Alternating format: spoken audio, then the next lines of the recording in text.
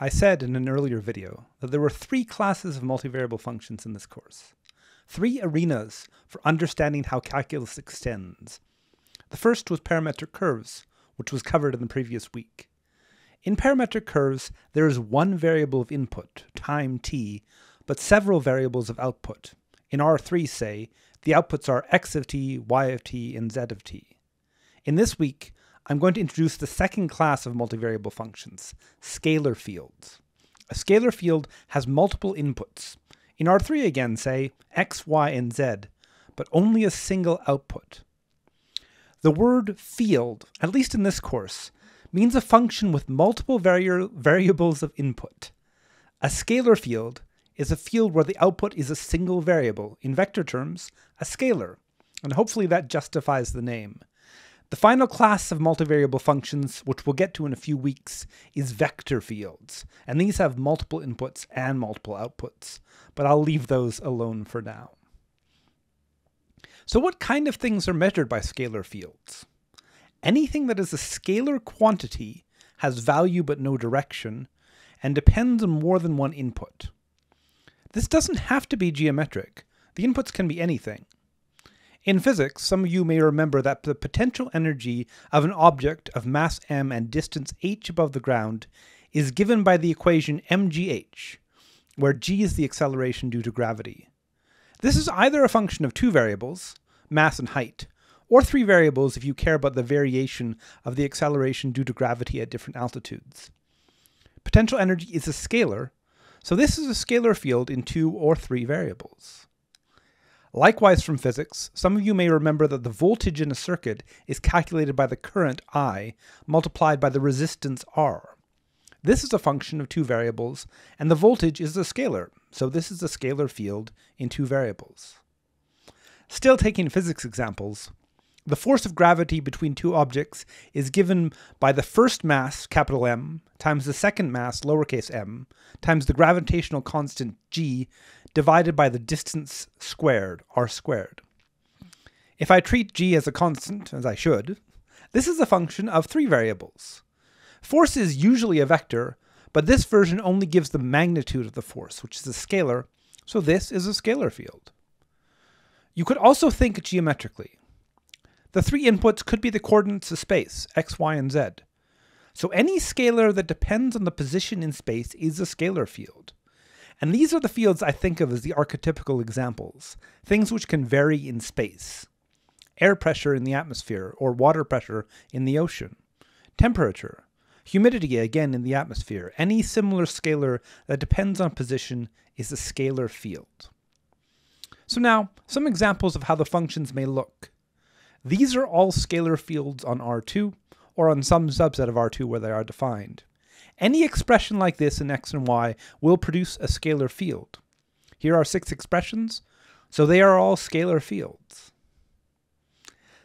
I already hinted when I said where they are defined, but the domain of a scalar field is now a subset of R2 or R3 where the formulas are defined. Look at these 6 functions again. For what values of x and y can these expressions work? Can they be calculated? The first, second, and fourth have no domain restrictions. These polynomials and trig functions have no undefined points. The square roots in the fifth and the sixth give restrictions. In the fifth, since there are two individual square roots, both x and y have to be positive, so the domain must be the first quadrant in R2. For the sixth, the entire expression in the square root needs to be positive, so x squared plus y squared needs to be less than 4, and that gives a circle in R2. So the domain here is a solid filled-in circle. A key idea here is that the domain is a region in R2, not an interval in the number line. Finally, the third here is quite odd. This is a good example of how domains of functions can suddenly become quite a bit more strange for scalar fields compared to single variable functions. This exponent needs to be defined, x to the y. If y is an integer, x can be anything, well, except for 0 if y is negative. However, if y is a fraction, then this might involve an even root, and x might need to be positive for those fractions that have an even denominator. And finally, if y is irrational, this is even more difficult to figure out. The subset of points in R2 that work for this function isn't really even drawable with all these special cases. And the point here is that domains can be quite difficult and quite hard to understand. Finally, let me talk about graphs and visualizations of functions. For single variable functions, the graph was a way to see what the function was doing. For scalar fields, a graph is still pretty useful. What was a graph of a single variable function? It was a diagram that showed both the input and the output, and the same is true here. A graph of a scalar field is a set of points in Rn plus 1 that shows the inputs, here n variables, and the output, which is one additional variable. That's the general form, but this is easier to talk about with two-variable scalar fields. A graph of a two-variable scalar field has to show both inputs and one output. That's 3 pieces of information, so the graph is in R3. Here's the graph of the scalar field f of xy is 5 divided by x squared plus y squared plus 1. Or at least this is a portion of the graph for inputs between -2 and 2 in both variables. I like to think of the graph of a two-variable scalar field as a height function, an altitude. The position in the xy plane is the input. The output is the height above that point.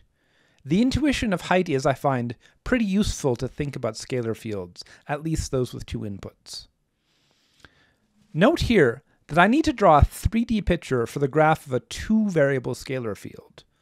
To draw the graph of a three-variable scalar field requires 4 dimensions. Therefore, as soon as I go past two-variable scalar fields, drawing the graph is simply no longer possible. And this removes the graph as a useful visualization of the function, though I will still use the idea of a graph and its geometry for higher dimensions even though they can't be visualized. This makes 3 and more input scalar fields pretty hard to understand, since there isn't a nice graph to visualize, but I can rely on a fair bit of intuition built upon the 2-input scalar field graphs. The intuition of a two-variable scalar field as a height function, as altitude, has another useful implication: contour plots. For a two-variable scalar field, I can ask when the function has a value equal to some constant. In terms of altitude, this is asking for all points on the surface with a fixed height. What happens if I plot these curves for various values of c in R2, that is, in the domain in the input space?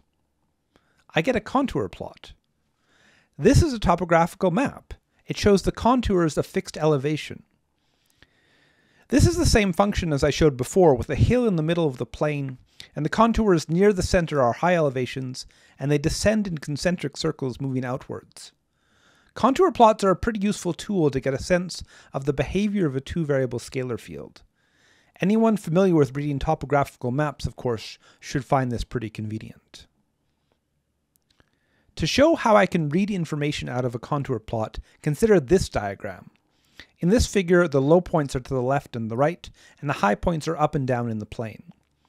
From this center, moving roughly left and right is descending down into a low area, and moving up or down roughly is to ascend to higher peaks. The shape represented by this contour plot is called a saddle point, but I like to think of it as a mountain pass. To hike from one lower point to another, the pass is the easiest way to get over the ridge. And I can get all this information about the function just by studying these contours. Finally, I can do contours in higher dimensions if I want. I can't draw them as nicely, but they still are useful in some contexts. For any scalar field in any dimension, I can set the scalar field equal to a constant. This is called a level set, and it is the generalization of a contour line. For a three-variable scalar field, the level sets are the shapes in 3-dimension where the field is constant. So you can think about a surface in the air where the atmosphere or pressure or temperature is constant. And that's the idea of a level set of a particular scalar field.